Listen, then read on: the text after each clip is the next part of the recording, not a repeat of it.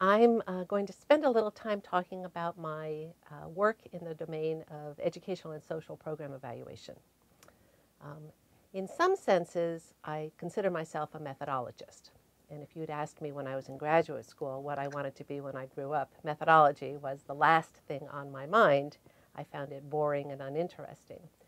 But then I encountered and bumped into the field of program evaluation, which is the application of social science methods in the real world, in the world of social and educational programs and people, with the potential of having some consequence, making some difference for people on the ground. So I became enchanted with this field while I was in graduate school several decades ago, and have advanced several different ideas in this field, building on some legacies here at the University of Illinois. And the idea that has sustained my interest and my passion is that of positioning social and educational program evaluation in the interest of the public good.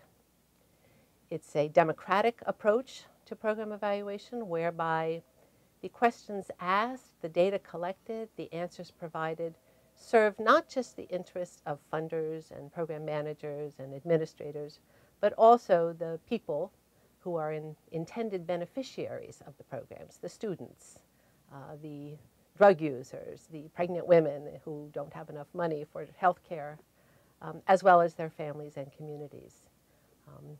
And this notion of positioning evaluation in service of the public good, it's a very, again, democratic form of evaluation, requires that we think well about method.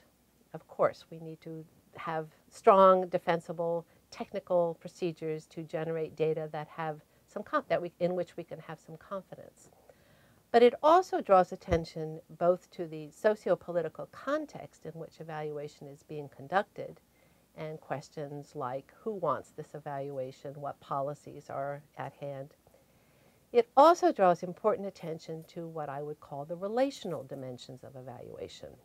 We often think of social science as a science, technical and procedural, but program evaluation as a democratic enterprise also becomes highly relational and communicative. And people like myself begin to draw on fields of scholarship like communicative approaches to social understanding and so forth.